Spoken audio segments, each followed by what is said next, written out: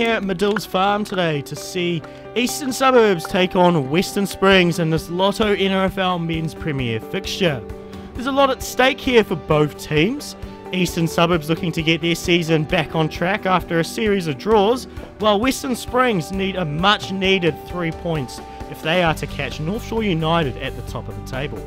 Both sides having a number of experienced players. Western Springs, Maya Bevan, current all-white, recently trialled with the Wellington Phoenix. Vincent Pinau's represented AFF in the Men's Futsal Super League, while Eastern Suburbs have had a number of players. Campbell Strong currently in the under-17 camp. We're off as Eastern Suburbs get us underway here. Calvin Kalua on the ball. Eastern Suburbs have a little bit of a patient build-up here. And here comes Bradley Wilson from Western Springs. He's in the current crop for the under-17s. Has a shot, it's deflected and over. Eastern Suburbs, slick build-up. Great save here by Ruben Parker, and it's scrambled and away.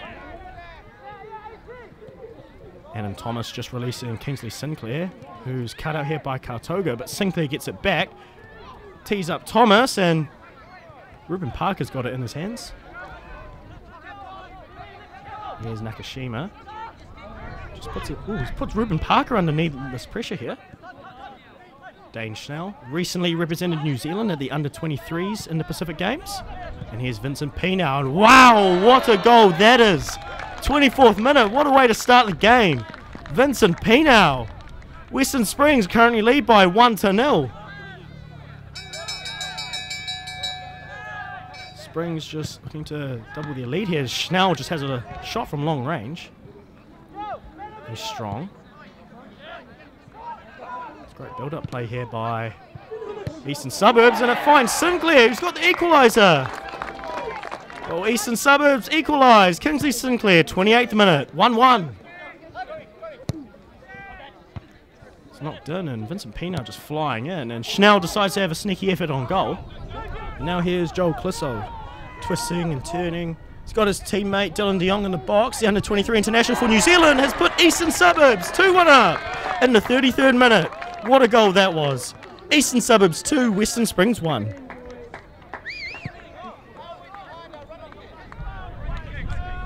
There's Kingsley Sinclair. He's been quite dangerous. Wriggles away from Kartoga.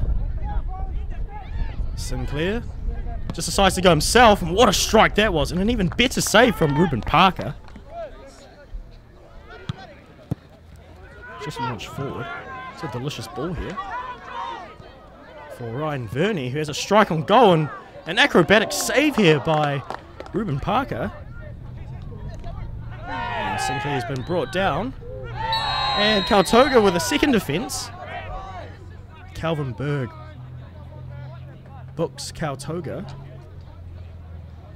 and Kingsley Sinclair is down. Seems he needs treatment.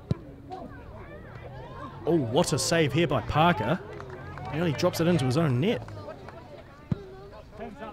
Bill Joan just decides to go long. And referee Calvin Berg calls halftime here down at Medill's Farm. Well, Vincent Pinau opened the scoring here with a cracker of a goal. But then a goal from Kingsley Sinclair, and Dylan de Jong puts Eastern Suburbs in front at the break. Eastern Suburbs 2, Western Springs 1. And it's Springs that get us underway for the second half. Maya Bevan decides to shoot from halfway. Hayden Johns just launches it forward. Oh, and that's a bit of a high boot here by Campbell Strong, I believe. And Nakashima's gone down. And Strong goes into the book. And Adam Thomas finds Kwame Norku. De Jong. Lovely play here by Sinclair and De Jong. Oh, and Pinau has found himself behind the Suburbs backline. Oh, and it's not dealt with here by Viljoen, and Nakashima! What an acrobatic goal that is! What a way to equalise for Western Springs. Eastern Suburbs 2, Western Springs 2.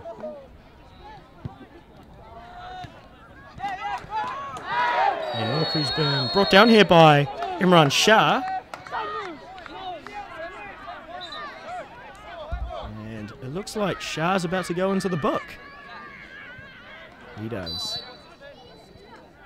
Adam Thomas on the free kick. Almost bends in.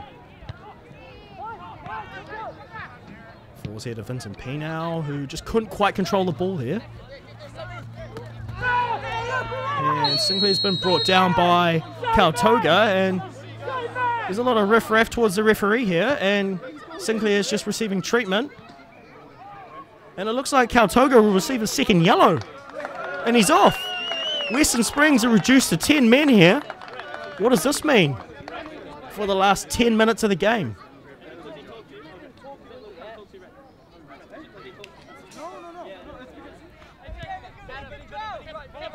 Can Eastern Suburbs take full advantage of the extra player? Sinclair crosses it in. Imran Shah getting in the way. Here's Adam Thomas. Great play here by Suburbs. It's squared across, and Sinclair's put it in. Could that be the winner for the home team, Eastern Suburbs? 83rd minute. Eastern Suburbs 3, Western Springs 2.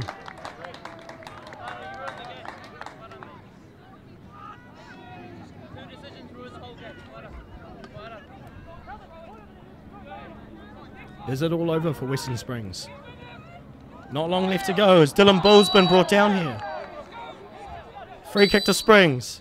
Nakashima on the free kick. Oh, and Dane Schnell almost equalising for Springs. This could be the last attack here for Springs. My Bevan brought down here. Referee Calvin Berg gives a dangerous set piece here to Western Springs. Nakashima on the set piece. Let's launch it in. It's off the post. It's not cleared here by Suburbs. And it's gone in. Vincent Best in the 94th minute has equalised for Western Springs. What a time for that to come. Eastern Suburbs 3, Western Springs 3. What does this do to the league table? What does this do? And that's it. It was virtually the last kick of the game. Well, the final score here is Eastern Suburbs 3, Western Springs 3. Vincent Pinal got us off to a great start to the game with a rocket of a goal. Kingsley Sinclair then equalised for Suburbs, and Dylan de Jong put them in front. In the second half, Kingsley Sinclair scored for Eastern Suburbs' third goal, but in the end, Kenta Nakashima and Vincent Best had the last laugh for Western Springs. Final score, Eastern Suburbs 3, Western Springs 3.